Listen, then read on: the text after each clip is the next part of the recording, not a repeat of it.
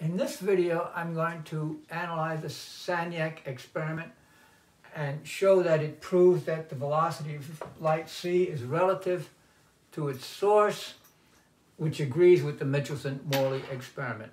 The basic Sagnac ring experiment consists of a fiber optic cable in a circle, and at some point a laser emitting correlated photons simultaneously in two directions around the ring. They travel around the ring, they come together again at the source where they're deflected and create an interference pattern. Now the object of the analysis is to find out what the difference in time is between the two circulating photons. Now it's assumed, and it's a basic, probably a basic physical assumption of the experiment, that the instant the photons are emitted, they travel with constant speed in a straight line with respect to the inertial reference frame. Now, to see what happens, consider the following. The challenge is to track the path of the path of the photon around the ring. Now, consider the following. Suppose I have a balloon. There's a balloon basket. Someone is up in a balloon. They're in the basket, and the balloon is rotating, and down on the ground there's a straight track and a train moving at a specific velocity.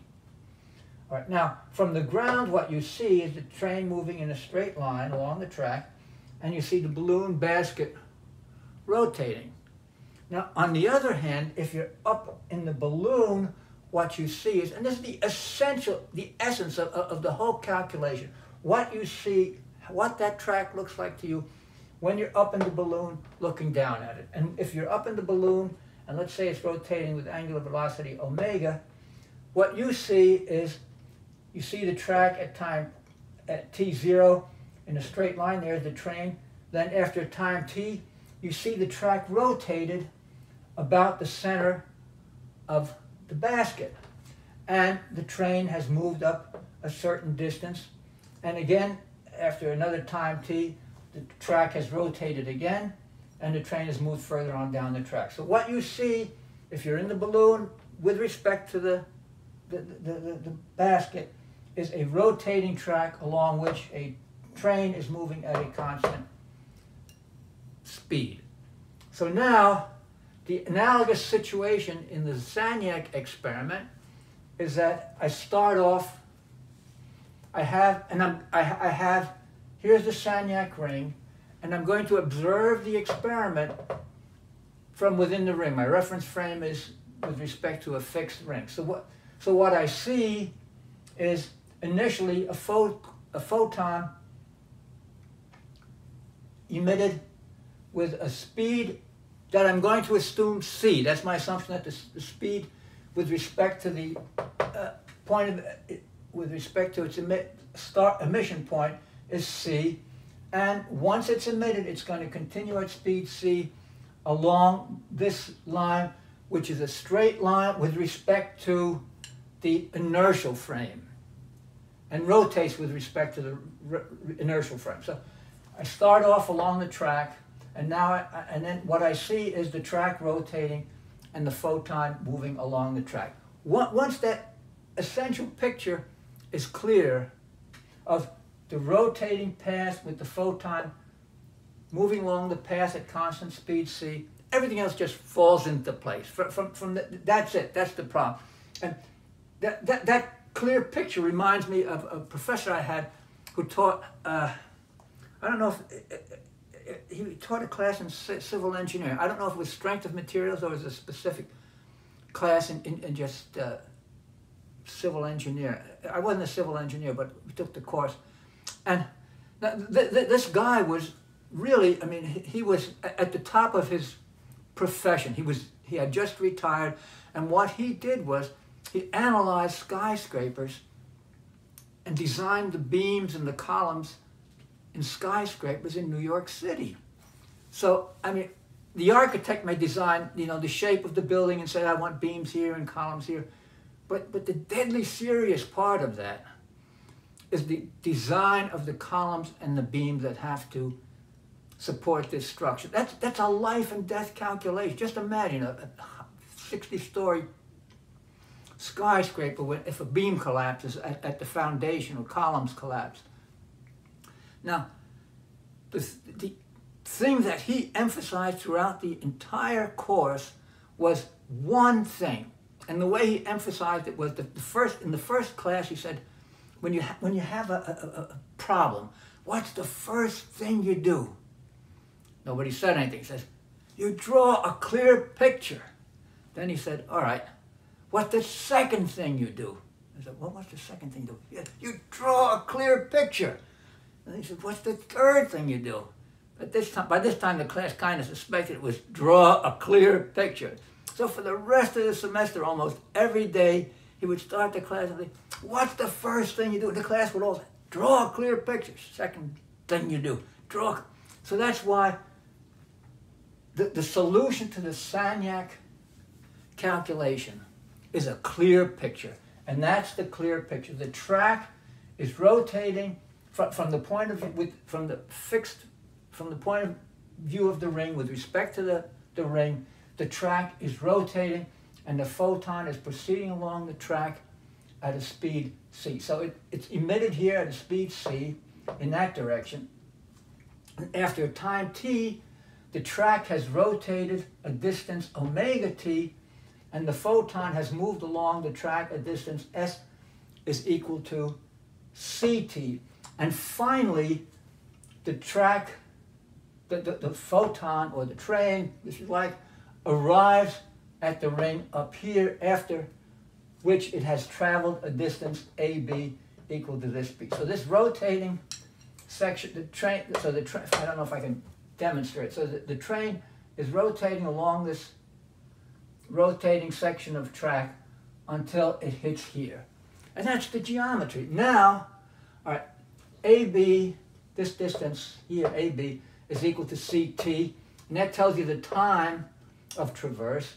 And the distance of traverse is the arc AF, and that is equal to this angle here at time t equal cap t, plus this angle plus that angle, times the radius.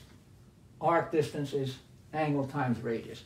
Now, r times the sine of alpha, here's alpha, is this AB over 2. The calculation is trivial once the picture is clear. So when alpha is small, so as the direction of emission approaches a tangent, alpha is approximately AB over 2r. Now with this and this substituted into that, which is high school algebra, maybe grammar school algebra, you get that AF over T, AF divided by this, the circumferential velocity is this distance divided by the time it takes to go that distance. So it's AF over cap T. So V circumferential, I probably should write that down here. V circumferential is equal to AF over cap T. So if you do that calculation, then you get the circumferential velocity is r omega plus c, and r omega, of course, is the circumferential velocity v due to the rotation of this line about at angular velocity omega. So v circumferential is c plus v, with omega in this direction. And if you do the same thing for projection in the opposite direction, then you get the result, which is exactly the same as letting omega be negative here. V circumferential in the opposite direction is c minus v, and that's the solution. That's the relative. That's the circumferential velocity viewed from the ring. with that now, you can do the calculation that I've done over and over. Well, I've just said, starting here, imagine that I unwind the ring in two directions, and the velocity in the ring is c minus v in one direction, c plus v in the other direction. It travels a distance L. I've done this many times before, and everybody has seen this calculation. And from that, you get that c plus vt is equal to L, and c minus vt is equal to L, or t1 is L over c plus v, t2 is equal to L over c minus v. And from that, you get the classic result that I forgot to write it in here. T1 minus T2 is equal to 4A omega over C squared. That's in any textbook. That's the time difference for the two photons in the Sagnac ring. Now, having found the relative circumferential velocity for the relative the circumferential velocity relative to the ring, you can then find what its what the circumferential velocity is in the inertia frame. And I haven't derived that here, but that is, if you know the velocity in a rotating ring, if you know the velocity of a particle in a rotating ring, then its velocity with respect to a stationary axis is given by the velocity in the circumferential velocity in the inertial frame is circumferential velocity in the rotating frame plus omega r, which is v, so that with respect to the stationary frame, we have the velocity c in the inertial frame is just equal to c, and then if you do the same calculation in the two arms of the ring, imagine flattened out where L is the circumference, then in this case here you have that CT2 is equal to L, this is L, plus VT2,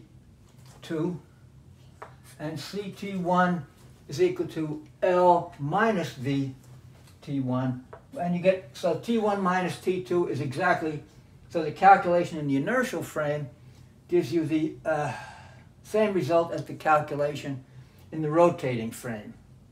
Now, this is a little bit disturbing because the question comes up, why isn't C in the inertial frame equal to V plus omega r, which would be the classic expression for if I have a rotating ring and I fire a bullet, say, in that direction, then the velocity in the inertial frame will be c plus r times the angular velocity. But if you make that classic assumption, the result is that there is no interference. It's wrong. So the problem stems from the reflection from what's wrong with Ci equals C plus V? And it's that the problem is that with the reflection from a moving mirror. That is not clear. I spent a lot of time Googling reflection from a moving mirror, and all I found was it was some very esoteric calculations, which, some publication which I didn't understand. And it's the same problem that you have, that I came across when looking at the Michelson Morley experiment. In the Michelson Morley experiment, you have a situation where you have a velocity c, the speed of light, a speed of photon, absolute c, that's reflected from a moving mirror v. And you really don't know. It's hard to say exactly what the reflection is if the mirror is stationary. Absolutely no problem, because the angle of incidence is the angle of reflection. But when the mirror is moving, you really don't know. So you have to accept this c for the in the inertial frame as the velocity in the inertial frame with respect to the rotating ring, and that gives you this calculation down here. So I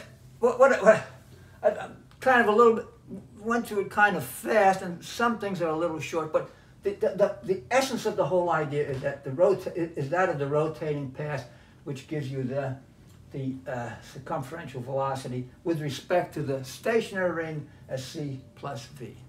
So, thank you.